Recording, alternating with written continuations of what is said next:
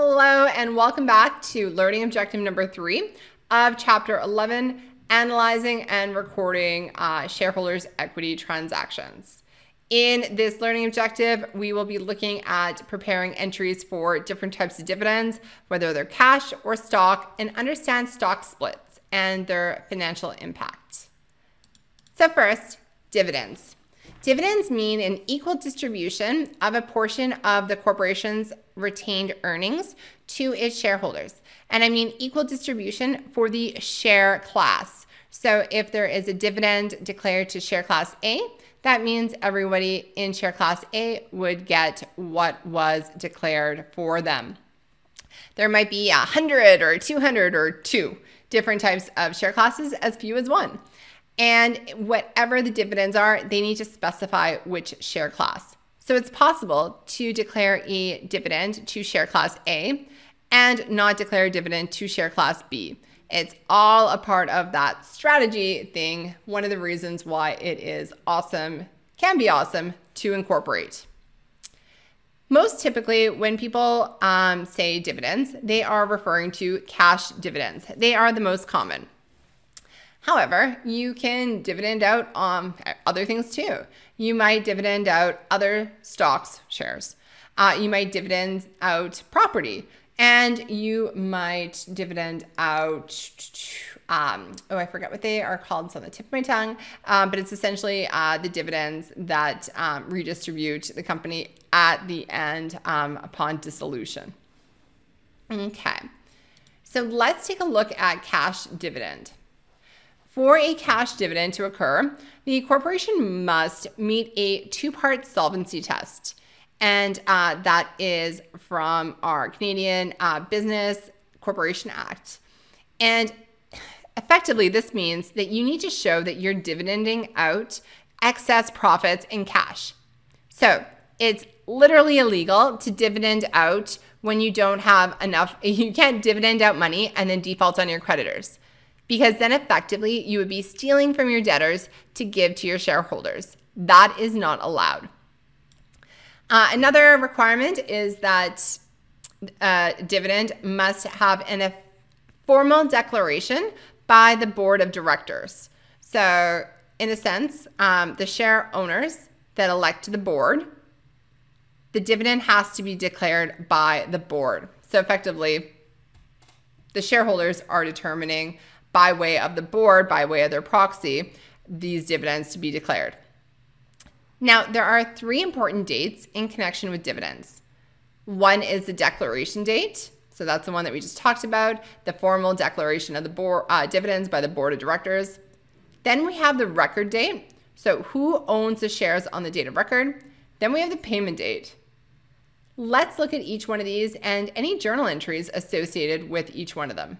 Note, there's no journal entry for the record date, but there are journal entries for declaration and payment date. The first one, the declaration date, is the date that the board of directors formally authorizes the cash dividend.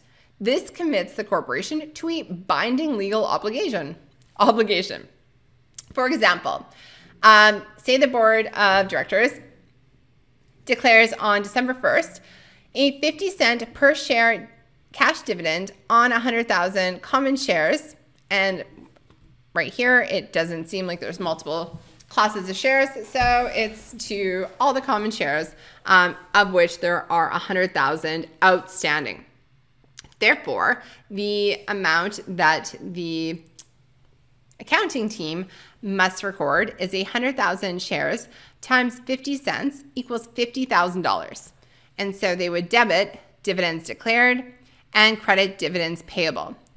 This dividends declared is either going to go into our retained earnings, just kind of hanging out there as a contra account, or sometimes instead of doing a debit into dividends declared, it might be a debit directly to retained earnings, because you're literally taking those retained earnings and then distributing them to your shareholders. So again, accounting likes to do a couple different things, or the same thing a couple different ways. This dividends declared could also be retained earnings. Note, On the declaration date, this is when this liability, this dividend, becomes payable because you have a past transaction, you have a past event. The board of directors made the formal authorization that represents a present obligation that the company can't get out of. It's been declared that will result in a future outflow of economic resources, in this instance, cash. So this is now a liability, and that is why dividends payable gets set up as a liability to distribute these dividends at a later date. However, because it's at a later date, this doesn't impact our cash yet. All right, the next date is our date of record. And this is who owns the shares at what time. So the date of record is specified in the declaration date by the board of directors. And if the company doesn't have the share registry, the list of people who own the shares, then you go to your third party, the share registry company, and they would be responsible for either taking the dividends and distributing them out or giving the date of record to the company to do directly. This record date does not have a journal entry. Nothing happens here as far as a financial transaction, therefore no journal entry. However, this is the date that determines who owns the shares and who gets the dividends. All right, date number 3, the payment date, when the money is actually paid to the shareholders. Awesome. So we are going to reverse out. We are going to debit our dividends payable. And the company, if it's a cash dividend, is going to credit cash for that amount. All right, so let's look at an example. Give this screen a read, pause the video, and then I want you to prepare the entries, if applicable, on the appropriate dates to record this cash dividend. Talk soon. All right, CB Corporation has $110,000.50 non-cumulative preferred shares that have been issued. All right. Again, you don't have to worry too much, but just know that in intermediate financial accounting, you will understand what non-cumulative, cumulative, convertible, yada yada preferred shares. They're all the versions of sauté that are thrown on top of the regular common shares, the regular FA. All right. So CB Corporation has 110,000 shares outstanding, issued at $1.50. It declares an annual cash dividend, and they are wanting to. It's an annual cash dividend, and these preferred shares are typically paid 4 times a year. Although I would like for it to be specified here, it isn't. But again, preferred shares, they are the ones that get paid according to their contract. So with this, we will assume that because it is partway through the year, that they are going to get a fourth. So when we have our May 15th declaration date, that is when they are going to debit our dividends, our dividends declared our retained earnings directly, and this is for 110 times by 1.5 divided by 4 to reflect the fact that it is paid quarterly. So they're annual cash dividends, but they are paid quarterly. All right, so then we need to set up our preferred, it can be preferred shares or dividends payable. It can also be preferred shares dash dividends payable, but dividends payable works. And this is to record the declaration of quarterly pref dividends. All right, sorry, boom, boom, and I'll just get some. All right, then we have June 10th that rolls around, and there is no journal entry because this is not a financial transaction. This is literally who owns what on this date, because we have to prepare to pay what was declared to the humans that own them as at June 10th. And then on June 30th, it rolls around that their quarterly portion of their annual dividends are going to be paid, and we will reverse out debit. We'll reverse out our dividends payable. We can't spell dividends payable. And we would credit our cash, and this is for the quarterly amount of our annual $1.50. Again, I would have loved if it really specified. However, it is an annual cash dividend that is going to be paid quarterly. All right, and so this is to record the payment. All right, so let's stop this example and go look at different types of dividends. So while a cash dividend is paid in cash, stock dividends can be distributed or paid in shares.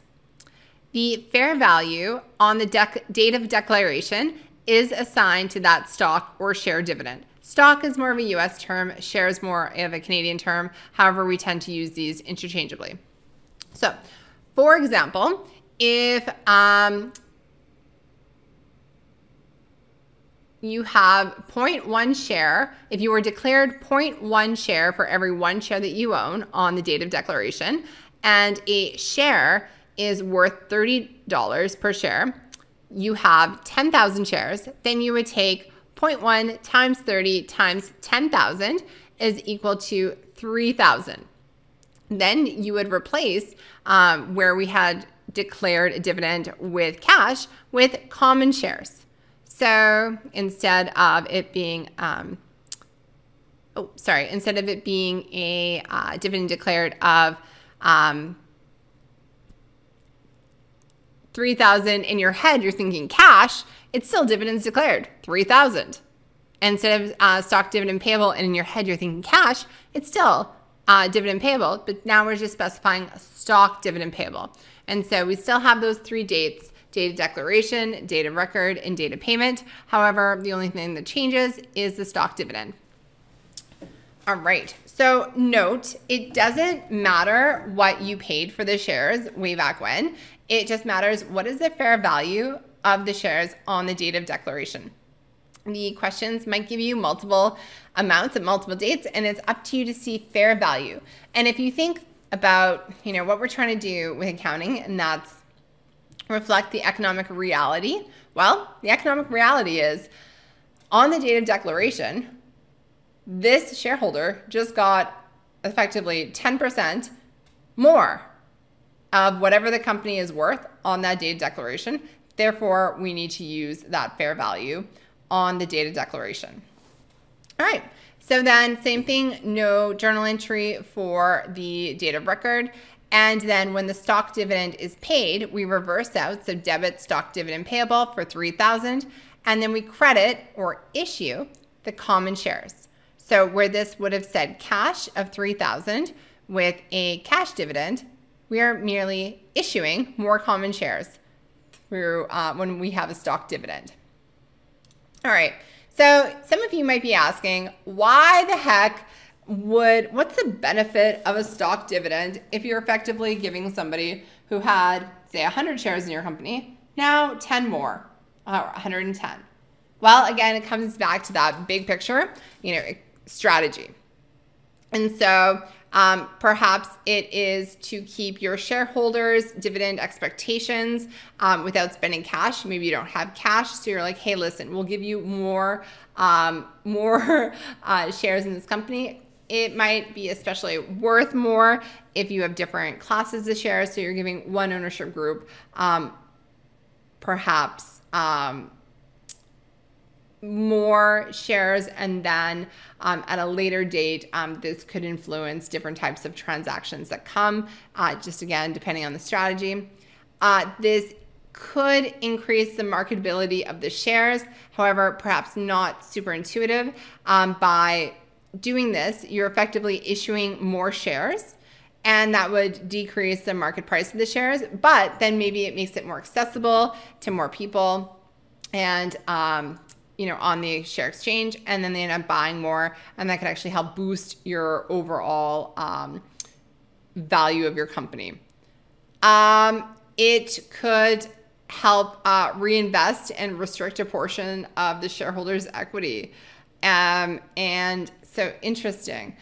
So there could be kind of, hey, you now are bought more in. It restricts the availability of retained earnings to be distributed in cash later. Again, comes down to strategy. Now let's take a look at what the effect of stock dividends are. So on the left-hand side, this is before the stock dividend, and on the right-hand side, this is what happens after. So you're effectively taking money from retained earnings, so stuff that was generated in the company, and you're changing it into money that was sourced from outside of the company, right? So normally common shares would be from outside investors, whereas retained earnings is your surplus of income over expenses. So by issuing a stock dividend, you're effectively kind of transitioning that in to saying, hey, thank you, current shareholders, you now have more of this company. And again, because common shareholders, excuse me, are the ones that are effectively electing the board and declaring the dividends, either directly or indirectly, you would think they were either on, quote, board with this, they're okay with this, or if they're not, then there might be kind of a power play involved. But the board never wants to make shareholders angry because effectively they are elected by the shareholders. However, shareholders, maybe a few, maybe many, there could be some interesting events there. Let's just put that there. However, so do you want to mention that they went from before the stock dividend having 50,000 shares issued and to now have 55,000. But total shareholders' equity remains the same. Whereas if this was a cash dividend, the shares would stay the same and retained earnings would go down by 75,000, right? So shareholders' equity would also go down by 75,000 if this was a share dividend. All right, so last thing to discuss here is a stock split. And so a stock split involves the issuance of additional shares to shareholders according to their percentage ownership. This is like a stock dividend, but much larger. A stock split has no effect on the total share capital, retained earnings, or total shareholders' equity. In fact, it's not even a journal entry. So this would be what's referred to as a memo entry, where it is noted on the financial statements, but not in the not journalized as a financial transaction. So a stock split would be if you had one share and then the company did a stock split, 2-to-1 stock split, you would now have 2 shares for every 1 share that you previously had. It could be 2-to-1, it could be 3-to-1, it could be 2.5-to-1, it could be whatever ratio. And so market value of the shares would decrease roughly proportionate to the split. However, similar to the stock dividend, because there's now more available and each share is effectively worth half as much, it could make it more accessible to different shareholders. And therefore, that might end up increasing the demand and making the stock price go up. So kind of interesting. It might be part of a strategy to do a stock split rather than having say 1 million shares issued and outstanding that are worth $500 each, having 2 million shares that are each outstanding at $250, and then maybe that makes it a little bit more attractive for the average investor. Okay, so let's take another look at the effect of these stock splits. So again, there's no journal entry, so there's no change here. No change to common shares, retained earnings, shareholders' equity. However, what there is a change to is a memo entry to the number of shares. We went from, we did a 2-to-1 stock split. So we went from having 50,000 before to having 100,000 after, which was a difference of 50,000 shares. But again, because it's a stock split, there wasn't a journal entry, therefore common shares, retained earnings, and shareholders' equity remains the same. So my question for you is, if you're an individual that owned common shares, would you prefer to have a cash dividend, a stock dividend, or a stock split, all else being equal? If you said cash, you and I agree, all things being equal, meaning we do not know what the strategic objectives are of this corporation or of ourselves if we are major shareholders. But when in doubt, get the cash. Heck, if you want, you can always buy the stocks yourself. But cash is king, and it can definitely help you find your next investment that you would like to invest in. All right, people, one friendly reminder, we are looking forward looking ahead to our final exam. Friendly reminder, your calculator. This is a lovely calculator. It is non-programmable. It is very clearly non-programmable. So please take your few dollars and go to the bookstore if you haven't already, and make sure you get yourself a non-programmable calculator. It doesn't have to be this one. It can be any non-programmable. If your calculator costs more than $100, it is probably programmable. If your calculator has a memory, if you can write smiley faces and write notes in it and store it, if it makes a graph on it, that is programmable. You cannot have it. But any other calculator, and you can have it. When in doubt, post to our discussion boards, and myself or one of our marketing team will be happy to answer you. Thank you so much. It is great to have you back, and let us finish this semester strong. This is one of the 3 final weeks, and I look forward to seeing you on the discussion boards, engaging with you, and I will talk to you soon. Take care.